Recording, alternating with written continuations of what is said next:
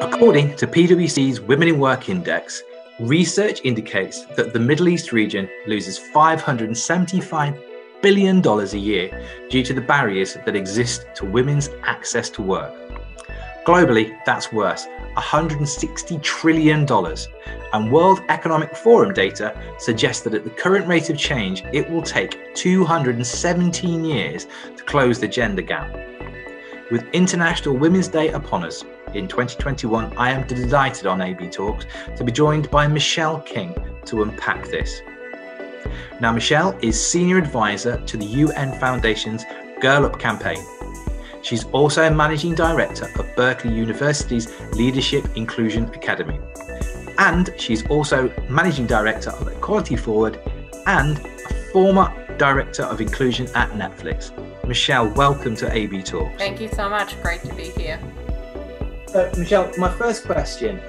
Saudi Arabia and the UAE have in 2021 issued decrees which made it illegal to pay women less than men. This is something we have seen in other countries. My question to you is, these laudable step forwards help, but they're not the end-all solution. What have you seen around the world and what the impact of these laws when they're implemented? You know, I can't speak to legislation sort of specifically and the impact of that. I think obviously mandating fair pay for sort of, equal work makes a lot of sense, and it's the right thing to do. I think the challenge with what we found is, it's not always just the legislative requirements. We need companies. We can't wait for every country to put legislation in place. We need every company to do the right thing. And what we found really works from a pay transparency perspective is really publishing your numbers. So organizations that, make public commitments to close the gender gap when it comes to pay, do that by being transparent about the pay gap. There's never more of an incentive for a business to close the pay gap once they publish their data. And so organizations that do that, we see them making real commitments and actually closing that gap in a relatively short period of time. And I actually reference that in my book, why transparency is the key to closing the pay gap. I think the other thing that's important to note is the pay gap, it's not the same for all women. It's compounded by effects of racism, homophobia. We see that really play out. And so it's important for companies to understand, what is the performance tax you're putting in place for women? How are you asking women to do more, be more, to advance at work? And how's that affecting their promotions and rewards in organizations? So for me, this is much more a management practice than it is a legislative issue. I mean, you just sparked all sorts of questions for me there. I was talking to, you talk about commitment to be transparent. I was talking to a colleague recently, and she felt that International Women's Day is very important. But she also remarked that she felt it was becoming something that companies pay lip service to, almost a Hallmark holiday type affair. What's your view of that? How important is International Women's Day, and how important is it that it doesn't get hijacked? I think this is such an important point, and I'm almost thankful that you raised it, because every year we have the International Women's Day theme. We have organizations talking about the theme, they hold events, they hold panels, and nothing changes. No action is taken. And I feel so passionately about this issue, Scott, that I've actually created a website with 100 actions for equality that's completely free, that anybody can access. It's called 100actionsforequality.com. And it is to take the theme, choose to challenge, which is this year's theme, and to convert it into actions that each of us can take. And I think the challenge with organizations when they come out, once a year to talk about how committed they are to gender equality, but there's no behavioral change, there's no sort of substantive solutions, we don't see any gains for women, is that it's gaslighting. It's saying to women, we really believe in you, we really believe in this issue of equality, but actually we're not going to do anything to change that. And it leaves women feeling like they're doing something wrong, in terms of not advancing, because the organization's saying it's doing everything it can to create a level playing field. So this year, I think with Choose to Challenge, what would be great to see are organizations, again, coming back to that transparency, being transparent about where your gaps are and where you're at on the journey. Every organization's on the journey, and companies get so uncomfortable doing because they feel if they're honest about it, somehow that's going to make them look bad. But we all know their numbers. We just look at their executive teams and we know where they're at. So I think organizations need to be more transparent about where they're at and what they're going to do to close all the gaps, whether it's at a leadership level, a pay level, and even just, how women are feeling valued in their organization. I think companies really need to do more and be transparent and share those actions each year to make IWD meaningful. I'm always fascinated by this, and I refer to that figure that I mentioned earlier, which is $575 billion being lost in this region. And you've written as well in the past about why gender equality benefits men and understanding the barriers for men. What I don't understand, and perhaps you can tell me this, why have companies not just looked at this from a pure bottom line basis? Put gender politics aside. If I'm an accountant running a business, surely the numbers make sense to do the right thing. Scott, I'm not sure you're going to like my answer here. Yes, there is a very strong business case for equality, right? We know, and I actually say this, the status of where we're at on the diversity inclusion sort of journey is that we have knowledge, but we lack understanding. And what I mean by that is we know there's a business case. So we know you increase gender diversity, you increase racial and ethnicity in your leadership teams, you're going to have high return, high productivity, higher innovation. And yes, it's a correlation. It's not a direct causation. But what we find is that more diverse teams are better teams. What enables that? Leadership. Makes a lot of sense. So you have a diverse team. In order to harness the benefits of that, you need leaders who can have people collaborate, who can work together, bridge their differences, work across the cultural divide, and that requires inclusive leadership.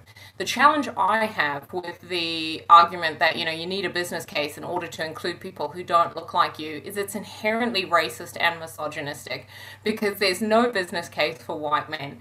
And it also does nothing to allow senior leaders to personally connect to this work. There's no business case that's really going to encourage leaders to change. But when, to your point, men realize that actually a more equal workplace serves to benefit them as individuals, that it's a more effective way of leading, and that it's actually the way to future-proof your career, suddenly there's something in it for them. I often say D&I initiatives have failed men, and they have, because we haven't shared how the current state actually doesn't work for men, even if you've advanced within it. It's not without its costs. And so for men, there are tremendous challenges they face because of gender inequality. In fact, it's, having a more equal society is probably one of the best things to ever have happened to them. In cultures of equality, environments where employees feel like they can be themselves and will be valued for that. A study by Accenture shows that men are twice as likely to advance to senior leadership positions. Now, somebody that's good at maths might say, well, why is that? And it's because we're no longer advancing a small number of men that maybe fit this outdated 1950s leadership ideal, right? We're opening it up and we're valuing diversity. And that's what this is about. Equality is the freedom to be yourself and be valued for that. And men need that freedom just as much as women. I was interested because the UAE has one of the few governments around the world that have quotas that make it mandatory for government boards to have women on them. And they've been incredibly successful. This whole push-pull argument, do you think that kind of quota should be rolled out into the private sector? What's your view? So I don't know if you're asking this because it's a hot button, Scott, but I'm not a fan of quotas, and I think anybody who's read my book or heard me speak on this topic will know that. I never used to have a strong opinion of quotas until I conducted my PhD research, where I was really interviewing men and women from 2 different organizations, global organizations, throughout the organization, over 110 hours of interviews, 10,000 data points. It's a lot of information, and a survey of over 3,000 participants. So it's a huge amount of data. And from that, I really found that, the number one barrier that men see to their advancement and fulfillment of work are D&I initiatives that are focused on women or advancing women, like quotas. And what we find is for women who are put into those roles, they face tremendous scrutiny because they're viewed as tokens. They're not taken seriously. There's a lot of backlash, a lot of isolation, and it really affects their confidence. And I would be all for quotas if they worked, but they don't work. That's the challenge. Women are 50% more likely to be replaced by a white male, irrespective of their performance. So it's not actually a sustainable solution. You can't cut, copy, and paste people into leadership roles if you don't know whether or not they're going to be valued.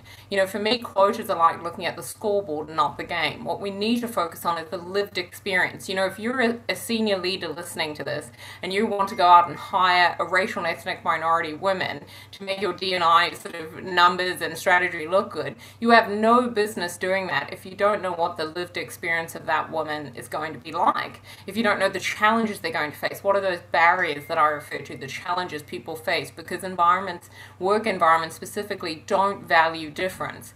And that is every leader's job. You know, create an environment that values difference, understand the challenges women face, how that shows up differently for all women, and most importantly, how you need to show up as a leader every day to remove those obstacles. And if you don't know the challenges women face, please don't hire us, because, you know, you're not going to create an environment that values us. How does an organization get started down this road then? Because I know you talked about, you know, denial of inequality, and often the old saying that, you know, the first step is the hardest, but taking the first step. How does a company actually go, I have a problem here? How do they recognize that? How do they get started?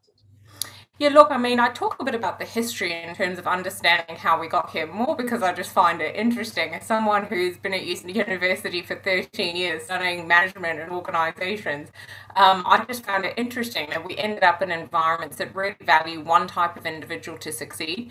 And if you look at the history, right, like back in the 1950s, organizations like Ford Motor Company and the management theories like Taylorism that really underpinned how organizations work, a lot of the design and theory that goes into organizations.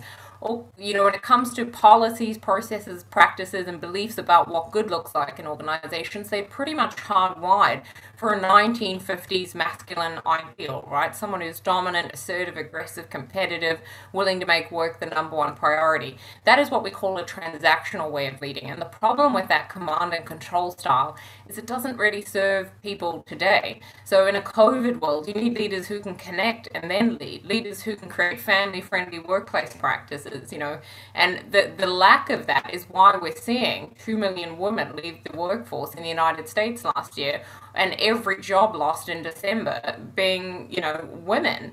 And the reason for that is because we don't have leaders who can connect and then lead, and what we call transformational leadership. So leaders who are democratic, empathetic, caring.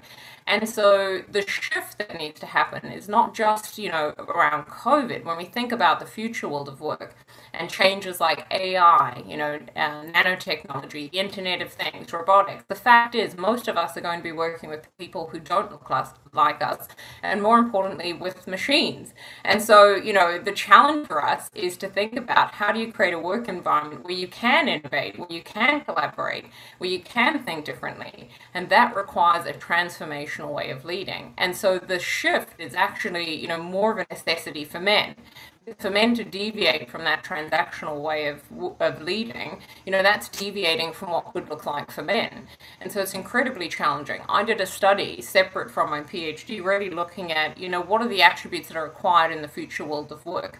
And both men and women in a study of 735 participants said it's things like emotional intelligence, leading inclusively, you know, managing people to achieve outcomes, those types of attributes. And I said, great, out of the same list of 20 attributes, how many do women have today? You know, how many skills do women have today? Women have 4 out of the 5 skills that are required in the future world of work, and men have 1. And that is because men are handcuffs to this outdated way of leading. And so, you know, they really do need the freedom to lead in a way that might be more democratic, might be more caring, might be more empathetic, without being seen as less, you know, manly for it, or being penalized by their peer group for leading in that way. And so, yes, we got here because organizations, by and large, were created by and for the same types of people. They were male dominated. That's not the workplace today, and that, importantly, will not be the workplace of the future. Do we have a big opportunity here with coronavirus? Because that has accelerated the conversation around mental health in the workplace, emotional intelligence leadership, and the benefits of that. Because male or female, there are plenty of employees out there who have suffered from what you say is the transactional leadership. Hands down, I've been a victim of that type of leadership myself as well. So do we have a big opportunity with coronavirus? Because there's never been a bigger conversation about the need for emotional intelligence at the top of companies. I have to be honest here. What we see time and time again is this awareness raising. We've seen it right now with a lot of the anti-racism work on the back of George Floyd and Ahmaud Arbery and Breonna Taylor. Those terrible murders that took place last year in the United States. And, that's raised a lot of awareness around issues of racism, just like the Me Too movement raised a lot of awareness around the issues of sexism. But my experience of it is after that awareness, there's fatigue. So what we find is people get tired. They get tired of the topic. They get tired of, even now when I'm going for speaking arrangements, people will say to me, hey, Michelle, could you talk just not about the gender thing? Like, we're done with the gender thing. Could you talk about, another topic? And it's because people are tired. Because what happens is with the awareness raising, everybody cares. Suddenly there's a huge push. Organizations can come out and say how committed they are, but nothing changes. And that is exactly what's happened with COVID. If you actually look at the statistics on gender inequality and where we're at today, we are in a terrible crisis when it comes to gender inequality. 2 million women left the workforce in the United States, and the pay gap likely this year will be greater than at any point. We've actually lost gains because women are leaving the workforce. And this crisis, this motherhood crisis, they call it the she session in America, is absolutely critical. Women cannot work in environments that are not family friendly. We need leaders to lead. We need leaders to help with the work-life integration. We need men at home, to carry their load of invisible labor. And to a large extent, a lot of this is oblivious to most men. So I'll hear, well, isn't COVID really great for gender equality? Absolutely not. In fact, what we find is men at home are spending more time with their children, yes, but actually doing less of the invisible labor around domestic care responsibilities than ever before. And so, there's tremendous challenges both on the home front and on the work front when it comes to gender inequality. And we really need, organizations to take the lead and start advocating for women, for mothers, for family-friendly workplace practices if we're going to see, this absolute she session come to an end. How do we start then? I mean, that's a massive question there. I mean, that's a shocking figure, that 2 million out of work in the US. How do we start to get those 2 million back into work? I followed the same theory of change based on my research. Pretty simple, pretty straightforward, even though there's a lot of academic rigor that sits behind it. It really involves three things. So I think, most organizations are in denial about inequality. So we believe workplaces are meritocracies. They function for everybody in the same way because everybody is the same. But actually, research finds success discriminates, and it discriminates based on who most closely fits that 1950s ideal. So the challenge for organizations is to really think through, how do I create a work environment that values difference? So if you're an employee who doesn't look like that 1950s male prototype, how do you create an environment that, is going to value your difference and your different capabilities? And I think the challenge is, for me, a leadership one. We don't have leaders who can create environments that value difference within your own team. For you, for wherever you're working, you can create an environment where people feel included, people feel valued, people feel psychologically safe to be themselves. And that's what we need. We went into a remote working environment under a crisis conditions, and we gave leaders zero tools to make the transition from a transactional way of leading. That's why we're in the position today. We didn't invest in leaders. And so for me, how do you take this awareness raising where we're at now, where we understand this is a problem, we understand we need to fix it, companies are motivated to do so, and move to the second stage, which is understanding. Understanding how is this playing out in your work environment. So for you, Scott, what are the challenges you face in work environments that don't value difference? What are some of the barriers that it's creating to your advancement and fulfillment? What about the women you work with? What are the challenges they're encountering day to day? Because my research finds without, translating that awareness into a deep understanding as to how this is playing out in your work environment, it's very difficult for you to know how to take action. And that is why right now the awareness raising and disrupting denial that we're in is not translating into action, because people simply don't know. The amount of leaders I've talked to and work with as part of the work I do who say, Michelle, I just don't know how to lead in an inclusive way. I'm just not sure what's being asked of me. Tell me what to do. And so, this is really why we need to invest in our leaders, our managers, and employees. Equality will be achieved when it becomes a practice, when it becomes the way leaders lead, employees behave, and workplaces work. That is the goal. And so to do that, we have to translate this awareness, this understanding into behavioral change, key actions. You need to know, how do I work in a way that's inclusive, that values difference, and that creates an environment where my colleagues feel like they can be themselves. And we'll know we're on this track when every individual can say, here's how a more equal environment serves to benefit me. We need people to personally connect to this. For me, in my case, a more equal work environment benefits me because I can be myself and I can share my talents and my capabilities. And so I'm motivated to create an environment that values difference. And that's really the key, those 3 stages that organizations need to work through. I was talking to some colleagues recently and a mental health campaigner about mental health in the workplace. And they were saying that a lot of companies are not tackling these issues because they're frankly scared.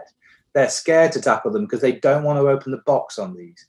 How do you remove the fear within companies to go, it's okay to start down this road?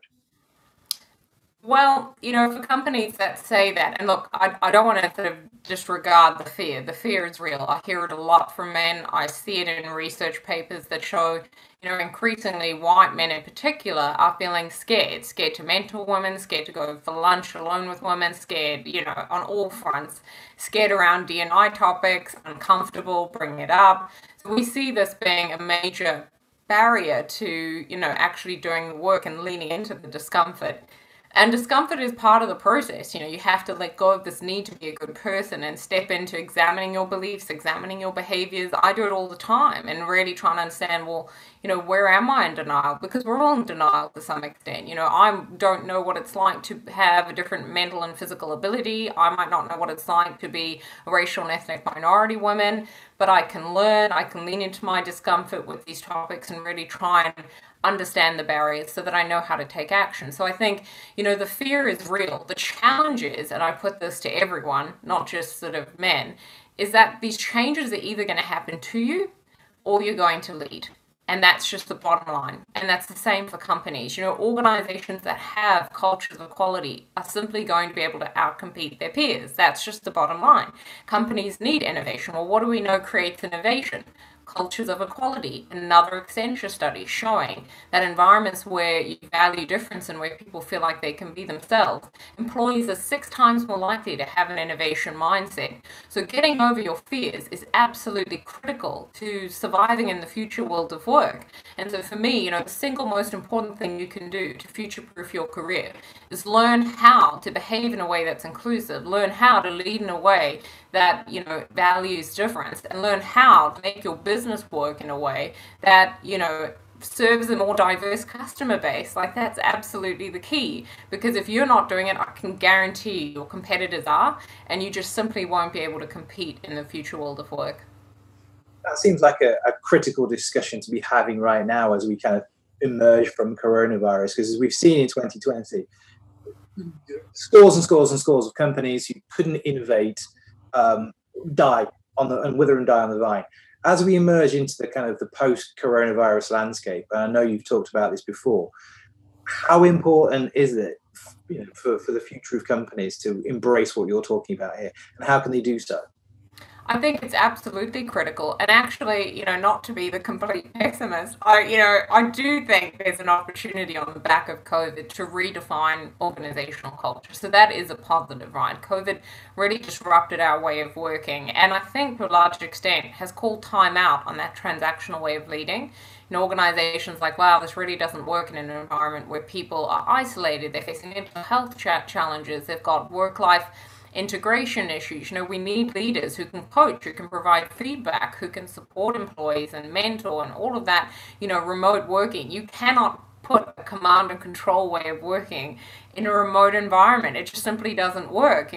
People can just switch off Zoom. Like, you need leaders who can lead, who can coach, who can support, and allow employees some of that opportunity to define how they want to work and how they're going to achieve results. And so it's really created this business imperative, I think, to make the shift, right? If ever there was a business imperative, COVID's done it. And I think the post-pandemic workplace is going to look a lot different to, the pre-pandemic workplace. And so the goal for organizations is to think through, how do we use this opportunity to really redefine what it means to work in this organization and how we value each other, how we value our differences. I think it has also brought to the forefront that people bring their differences, their biases, their prejudices, their different identities into work. When you come into your workplace, you're not just an employee, you're a person. And so we need leaders who can lead and manage individuals and understand how to create environments around that individual, how to meet that individual's needs. And leaders, by and large, just haven't had to do that. They just pull a policy out and say, well, this is the policy. But that, we know, doesn't work in a COVID world, and it certainly won't work in the post-pandemic workplace. So I think for me, what I'd like to see from organizations is what I call an integrated strategy for D&I that really looks at the policies. Are they designed for difference? Have they really accounted for difference in terms of who, needs they're meeting? Your processes, how do you hardwire inclusion across hiring, promotion, reward, development, all of your employee life cycle, all the processes that sit in that, how do you hardwire inclusion into that and help your leaders to become conscious of what they need to do to ensure they're valuing difference throughout that. But not just getting stuck there, which is where we've been to date. Most organizations get stuck on those first 2 Ps. These are Michelle's 4 Ps of equality, by the way, Scott. It's really shifting the last 2, which is, what are the practices? What are the day-to-day behaviors we're engaging in?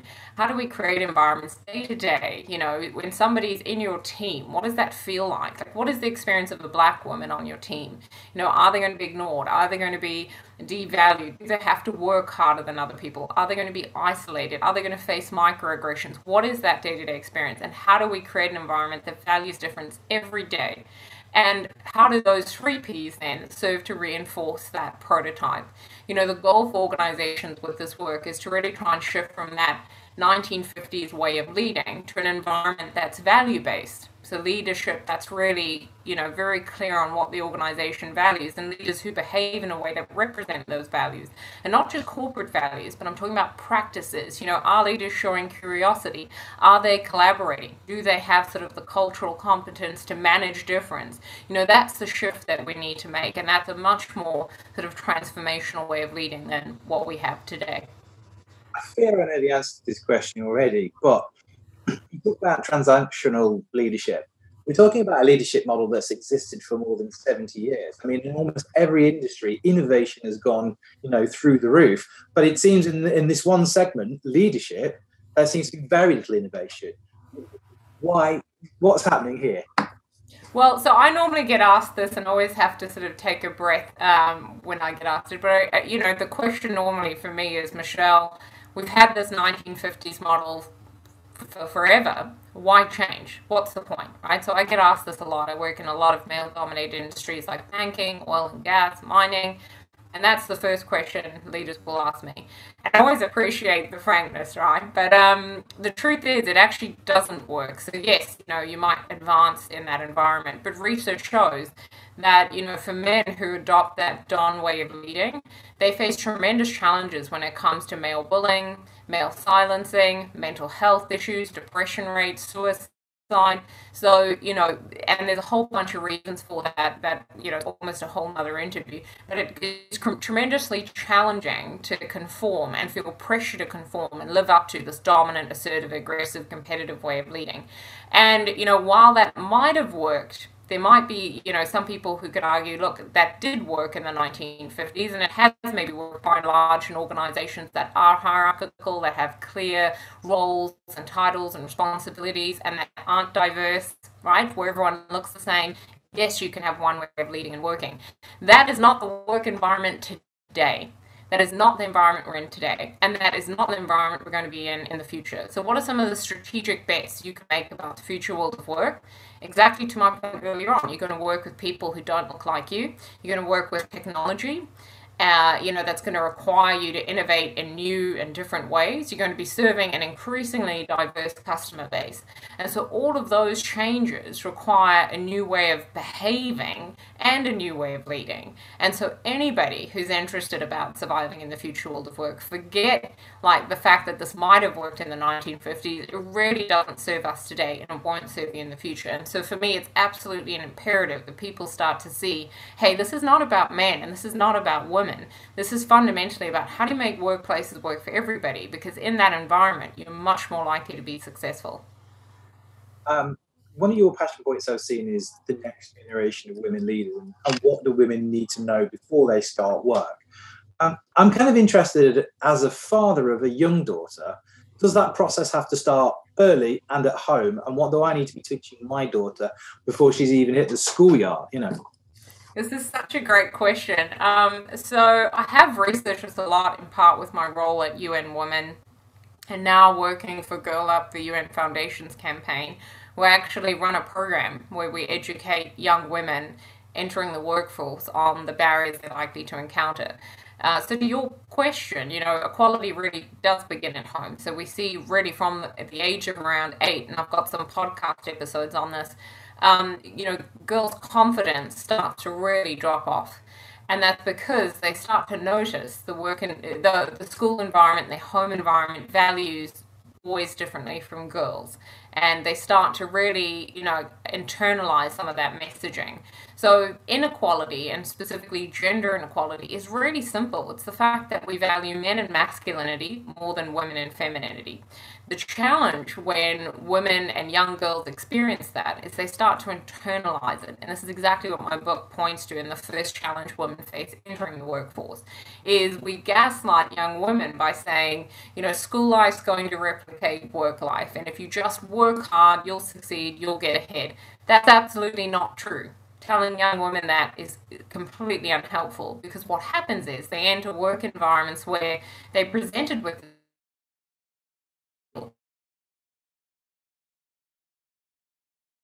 barrier after barrier, like having to work twice as hard as their average male counterpart to be seen just as good. The pay gap actually affects women entering workplaces, so they're devalued from day one. And we see this conformity bind in terms of not knowing how to show up in a way that manages sort of gender norms associated with being caring and sort of empathetic with the 1950s ideal way of leading, which is dominant, assertive, aggressive. So there's almost no right way to be a woman at work, and there are tremendous penalties if you get it wrong. And so, those challenges, what happens is young women internalize them. And there's a statistic that I think motivates me every day to keep going with this work, which is that within the first 3 years of working life, young women's confidence in terms of their ability to advance to senior leadership positions, their belief that they can do that, drops by more than 60%. And that is a shocking statistic. And that's exactly why, for women, they don't just go to work. They have to go to work every day and overcome invisible barriers in a work environment that says it's a meritocracy. It's the ultimate form of gaslighting. So for me, with young women and thinking about, as a father, what can you do? Arm your daughters with awareness.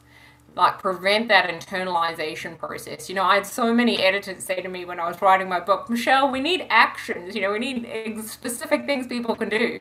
But awareness is an action. Being aware that actually this work environment doesn't value me and may never, and is going to ask me to change who I am to fit in, and then still not value me. And there are barriers, and I have to learn how to navigate them, and so that I can call them out for other women, and women can support other women, and men can support women and be allies to one another. That all requires a deep understanding of how inequality works. So educate your daughters. Yes, my book's one book, but there are plenty of other books out there, plenty of resources out there that you can, as a father, give to your daughter and say, read these, please, before you enter the work environment, so you can see things for what they are and recognize, it's not you, it is your workplace. What's the one question I haven't asked you that you think I should ask you? This is why do I do this work? People sometimes ask me that. I don't know.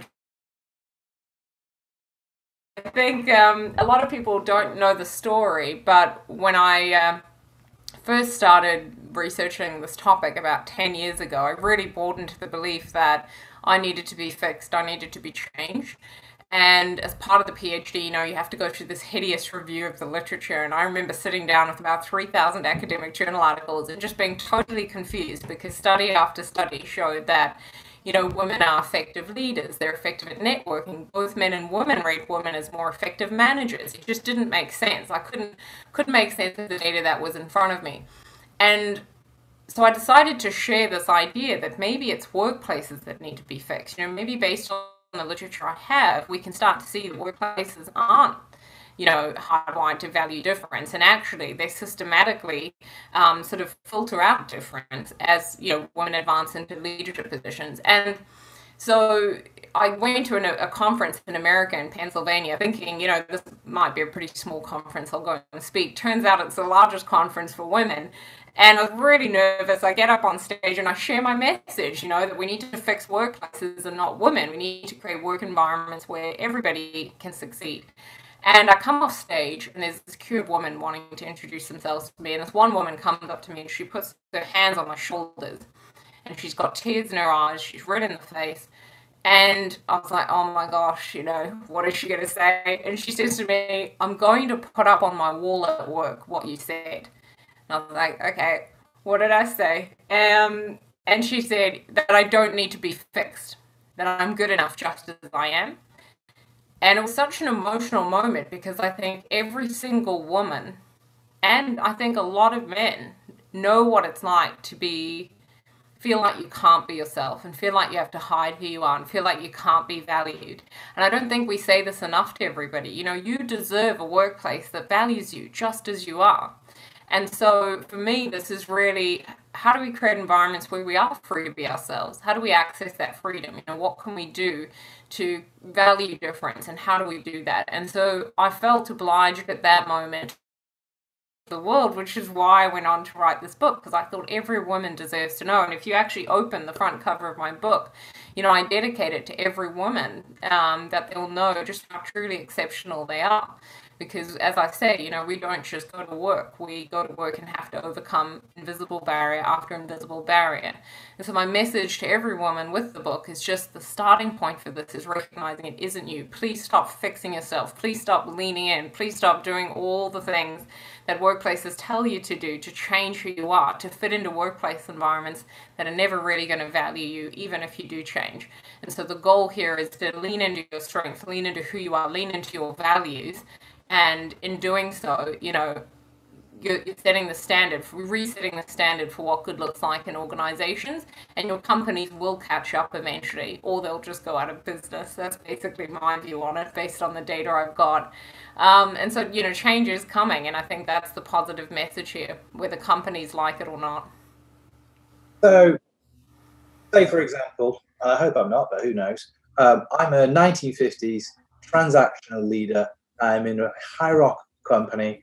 I'm turning up every day and I'm living a lie, essentially. I'm not being myself as well. You know, every day I'm being this beast that is talking down to my teams. How do I recognize that? How do I start to change? I think the starting point for this work, and by the way, I work with hundreds of you. You are my customers. This metaphorical person we're talking about, you are my customer, is, I think the starting point for it is disrupting your denial and becoming aware of how the more ways you fit that 1950s prototype, the more privilege you have, the easier it is for you to fit into a work environment, the easier it is for you to advance, right? The more ways you differ from it, the more barriers or challenges you're going to experience trying to advance at work. That's the bottom line. That's how inequality works. And it's because those policies, those processes, those practices, those beliefs about what good looks like really serve that 1950s ideal, which is why, yes, as a white male, you absolutely have worked hard to get where you are. No one's taking that away from you. But what we're saying is, you've just had to work hard. You haven't had to overcome additional challenges because of your difference. Your difference hasn't been an obstacle to your advancement at work. And so the goal is, you know, for 1950s prototype leaders is to think about, firstly, how's it showing up for me today, and how's it making it easier for me to advance and maybe more challenging for my colleagues? So what are some of those ways that actually my similarity to this 1950s, what we call success prototype, makes it easier for me. And then I think the second piece is realizing, how does that not serve me today? So in an environment where that actually is no longer the standard of what good looks like, we need more inclusive leaders, we need more collaborative leaders, we need leaders who can manage difference. What are some of the ways in which I need to change? And for me, I really would hate any 1950s leader to start this work from a place of, I'm helping women, or I'm making it easier for you because you've got the challenges. I would want them to connect to it and recognize, actually, this is the requirement for me. Like, be able to finish the sentence, a more equal workplace serves to benefit me, because that is the starting point for then doing the work to educate yourself, build that awareness, and take action every day. So, to really make that personal connection, I think, is the starting point for this work. And I have seen it. So in my own work, I really do see leaders going from 0 to 100 on this work and leading the charge and building awareness, disrupting denial, and, enhancing understanding and taking action. I have seen it play out, because I think once an individual connects, like, hey, this is an imperative for me to be successful and maintain my position and advance in the future, you're going to be personally motivated to do this work. And that's what's needed to sustain you through to taking action every day. Last question. Yeah. You look nervous, Scott. No, because I've just got so much going on in my head. I'm listening to you, Michelle. There's so many great points. I'm interested though, because you were saying you have seen this. You've seen this in companies, that sort of thing. You worked at Netflix, which from the outside I would look multinational, very innovative company, a disruptive company that disrupted the workplace. Talk about the work that you did there as its director of inclusion. Were you able to take Netflix on a journey? Did it need to go on a journey? What were the things that happened there? Yeah, I can't speak specifically to Netflix, because obviously, that's their company information. But what I will say about Netflix and the culture that they have is, it is highly innovative, it is transformational, but every organization is on their journey. Netflix just recently published their inclusion report, and they have made gains, but they also acknowledge there's a lot of room for improvement. And so I think, for every organization, my position is, there's no one organization that's doing this perfectly. That doesn't exist. And because it's a practice, I think too many organizations are looking at this wanting a gold star, wanting somebody to come in and be like, right, you're equal, you're inclusive, that's great. And that doesn't exist. It's never going to happen. Equality is like safety. I try and get people to think of it. If you've ever worked in oil or mining or any of those heavy industries, safety is a cultural practice. It's something people do. And as a result, it's just a continual process of renewing the practice, right? And making sure that, yes, your data, your scoreboard, your demographic data, your representational data, that gives you an indication of how you're tracking. But that's not the goal. That's an outcome of workplaces that value difference, or workplaces that are safe.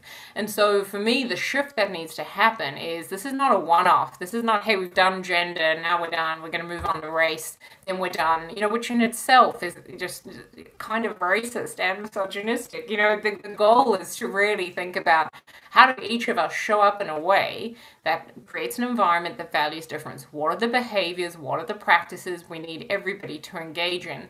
And how do we create an environment that values difference? And what we see in the data is, actually, when you create the right culture, create the right environment, you see those gains on demographic representation. And that makes sense, because you've now got an environment where, yes, you can not only bring diverse talent in, but they're likely to advance, they're likely to succeed in that environment. And that's the goal. How do you create workplace environments that value difference?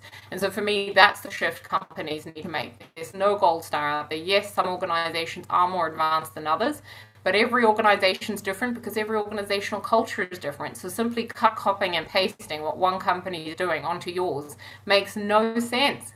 Everything is context specific. So it's about diagnosing, what are the challenges in your environment. And there's simple things leaders can do to kick this off, right?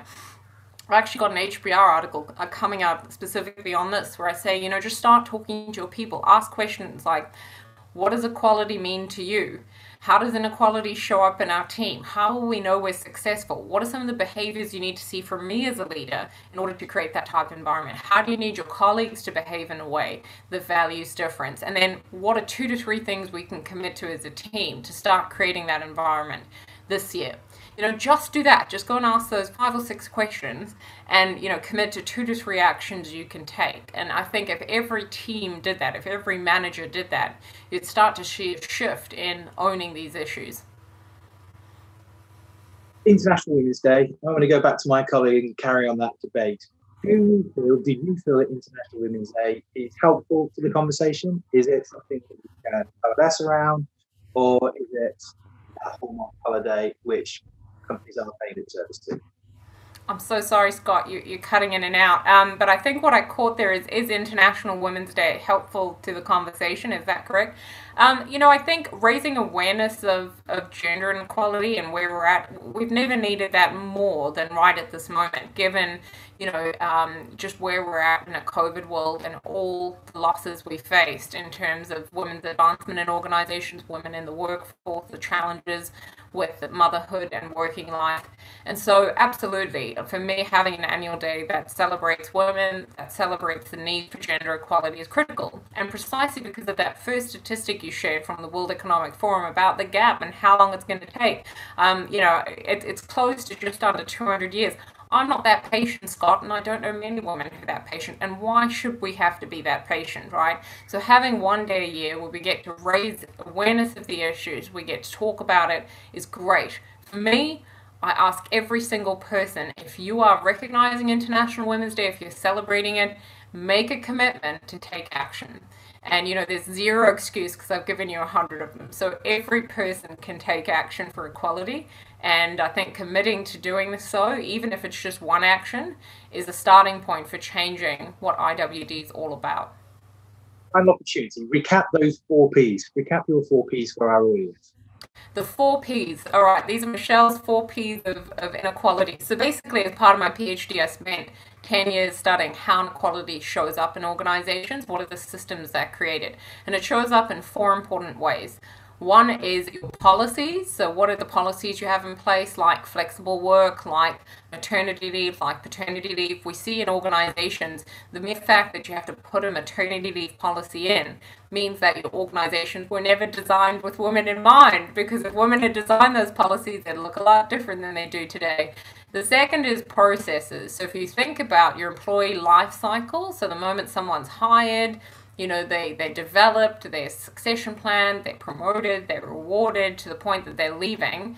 Those processes that underpin that employee life cycle, how are they hardwired for inequality? So how do you hire in a way that really serves to benefit people who fit that 1950s ideal? What are your criteria like when it comes to succession planning? Are you only advancing people and developing people who fit the prototype? Research tells us that's the case. And, when it comes to rewarding people, are we sort of valuing people who fit that 1950s ideal versus people who maybe show up in different ways? Again, research suggests that is the case. And so, the motherhood penalty is a great example of that. And we don't have time to go into that today, but I encourage people to research that because it's a really good example of how we devalue mothers and mothers' contributions at work. And you're never further away from that 1950s ideal than when you're a mother.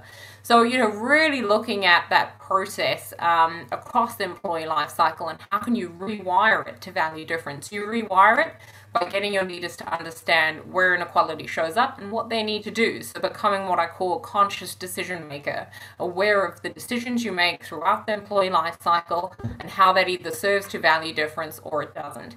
And then the last 2 Ps are practices. So what are the day-to-day behaviors you're engaging as a leader? What are the behaviors you're rewarding, endorsing, and reinforcing within your own team that actually encourage people to live up to that 1950s ideal? So how do you actually value difference? So a quick example is, organizations might have values, corporate values, and they might say, we really want people to be curious. But then they give you one way of doing that, which is being assertive in a meeting and dominant and asking questions. And that's actually reinforcing the 1950s ideal. So what we need is to let people demonstrate the values in a wide range of ways, truly value difference. So for some people, being curious might be sending an email, might be catching up one-on-one. There might be other ways that they demonstrate it. So that's just an example of, how we value difference in our day-to-day behaviors.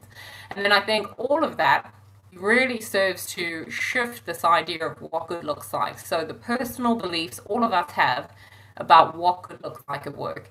You know, I think for too long D&I agendas have become associated with sort of left views, and that's not the case at all. I'm not here to sort of shift your beliefs that you have when it comes to religion or sort of any beliefs you have, right? But when you're in your work environment, the one belief that does need to shift is what good looks like in terms of leadership.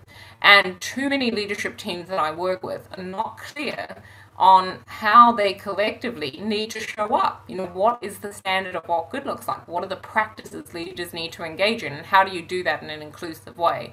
So that's really that shift companies need to make from that 1950s ideal to what we call value-based leadership, where you're very clear about what good looks like in terms of a set of practices, and you encourage your leaders to lead in a way that represents that, and you reward, endorse, value, promote leaders who live up to that ideal. And so that's really the goal in organizations, you know, having an integrated strategy when it comes to diversity and inclusion across the 4 Ps. Amazing. Michelle, it's been a real pleasure to talk to you today. Thank you so much.